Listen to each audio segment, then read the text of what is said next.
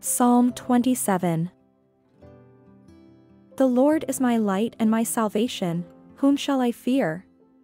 The Lord is the strength of my life, of whom shall I be afraid?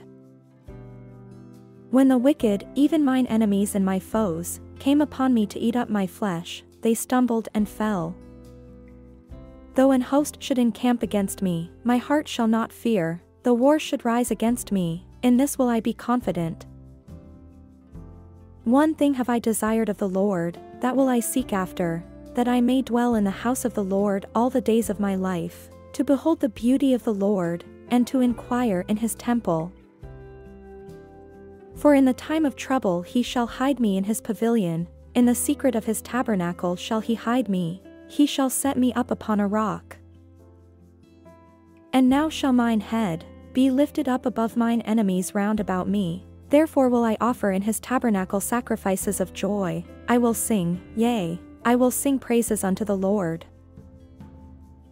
Hear, O Lord, when I cry with my voice, have mercy also upon me, and answer me. When thou saidst, Seek ye my face, my heart said unto thee, Thy face, Lord, will I seek. Hide not thy face far from me, put not thy servant away in anger. Thou hast been my help, leave me not, neither forsake me, O God of my salvation.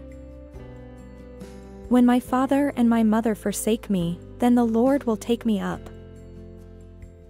Teach me thy way, O Lord, and lead me in a plain path, because of mine enemies. Deliver me not over unto the will of mine enemies, for false witnesses are risen up against me, and such as breathe out cruelty. I had fainted, unless I had believed to see the goodness of the Lord in the land of the living. Wait on the Lord, be of good courage, and he shall strengthen thine heart. Wait, I say, on the Lord.